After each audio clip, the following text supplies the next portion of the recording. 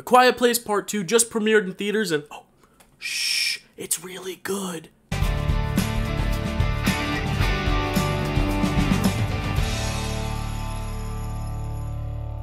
Hello everyone and welcome to the Dill Pickle Movie Network. I am Dylan Randazzo and I am here to talk about A Quiet Place Part 2.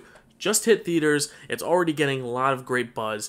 For a long year of movie delays and not being able to go to a theater, it's nice that this is the real movie to open the summer blockbuster season. I think a lot of people are going to flood to the theaters to see this as their first movie back after this whole year and pandemic. And I do think it's a good one to really welcome fans back to the movies because it is an experience tailor-made for the cinema. The word quiet is in the title, and I do think this movie, as well as the first, does play around with sound very well. The sound design has always been something that is so unique to this movie. The choice of when to add score, when not to have score, when to leave things silent, when to put noises, and then when those noises do come, that level of tension and fear that just immediately jolts through you as soon as you hear a noise because you know what's happening next.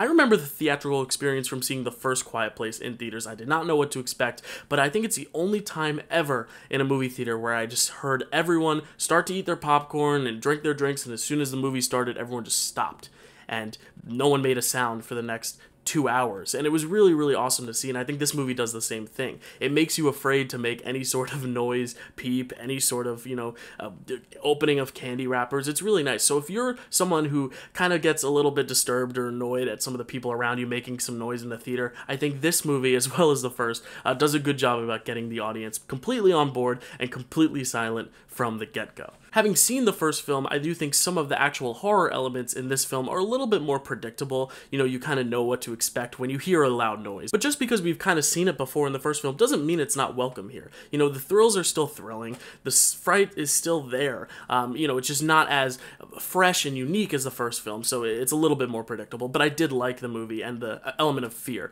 And like I said, it is perfect for this theatrical experience where you're sitting with a bunch of people all taking in the same thing and all being able to really react together and feel the energy from one another as this movie is affecting you. A Quiet Place Part 2 picks up right where the first one left off, following a lengthy prologue which takes you back to day one of this whole outbreak with these monsters and this monster invasion. One of the problems I did have with the movie is that I did want them to dive a little bit more into these origins of these monsters, and they do explain a little bit about how they got here, but not necessarily why. And I do hope if there is a third movie, because let's be honest, this movie sets up a third movie perfectly. It does end on another cliffhanger-esque ending, even more so than the first one.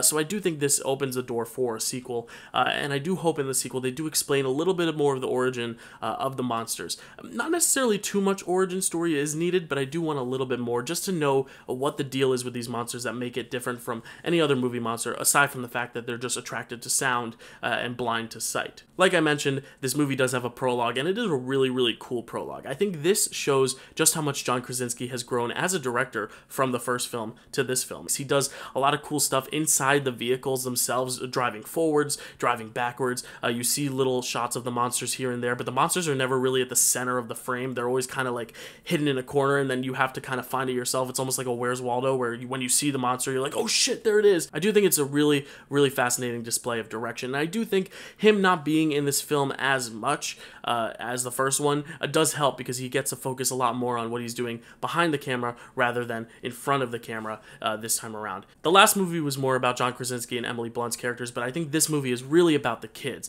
Millicent Simmons and Noah Jupe, who are having two great careers. I mean, Millicent Simmons is in both these movies. She was in a movie called Wonderstruck. Noah Jupe has been in Ford vs. Ferrari, Honey Boy. He was just in The Undoing on HBO. Like, they're getting a lot of work, and they're really deserving of it, because they are two really extremely great, gifted, talented young actors who I do think will have very lengthy and very successful careers ahead of them. I mean, the movie really does follow their two stories, and sometimes movies, when they kind of send each character on their own separate path, sometimes more plot lines are given priority over other ones, but I think this one does a good job about making each character feel like they have a complete arc in this story. I do have to mention John Krasinski's direction again, because these characters do go on separate journeys and separate arcs, and John Krasinski and the editing team really do a good job about making these moments feel connected, even though the the actual contents of their scenes and their arcs and their stories aren't necessarily beat for beat connected, they find a way to connect them with some really interesting montages and cuts back and forth. There's a climax in this movie that happens right about at the start of the last act of the film that is really, really powerful,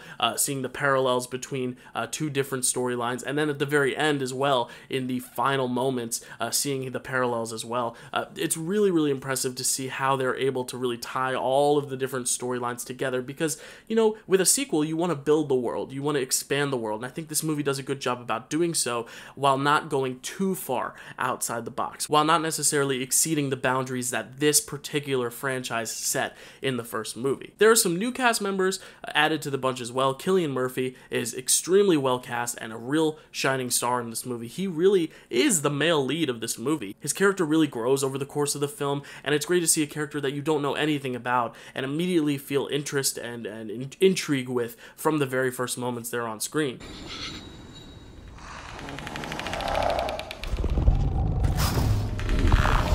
The other big name actor to join the cast is Digimon Hansu, and I have to admit, I wasn't necessarily a fan of what they did with his character. I think he brings a lot of interesting, like I said, world expansion of this franchise and the lore of this franchise and where they can go from here with the franchise. I think he introduces a lot of those interesting concepts, but him as a character, I feel like they almost just kind of wanted to throw another big name star in there just to add more people to make this more star-heavy movie.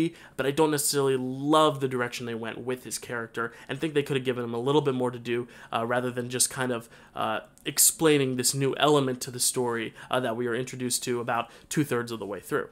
Most people had finally given up hope. Like I said, you've seen a lot of the horror before, but it does work again here. I think John Krasinski's direction here is not as much focused on the horror as it is the character development, and I really like that. I think the character development here is so strong. You get really great arcs from Millicent Simmons and Noah Jupe, like I said, but also Cillian Murphy, also Emily Blunt. You know, these adult roles also have great arcs, and it's just great to see all of them come together in a very cohesive whole and end in a pretty good spot. Like I said, the cliffhanger, some are gonna like it, some are gonna hate it. The first one had a little bit more of a strict ending, but this movie, I think, does really just kind of stop in the middle of the action and really makes you want what's coming next. I think it's a smart decision on John Krasinski and the entire filmmaking crew to end it there because now people want to see a third one. Paramount has to greenlight a third one to finish the story because so many people need to know what happens next. And as frustrating as it may be as a fan who has to now wait a few years for a third movie, hoping there is one,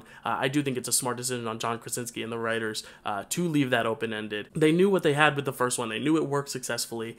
They probably knew watching through the second one when they edited it all together that this was going to be good too. So they probably had an inkling that there was going to be a third one around the corner, and there very well may be, and I hope there is, because this really does set up some interesting stuff to come.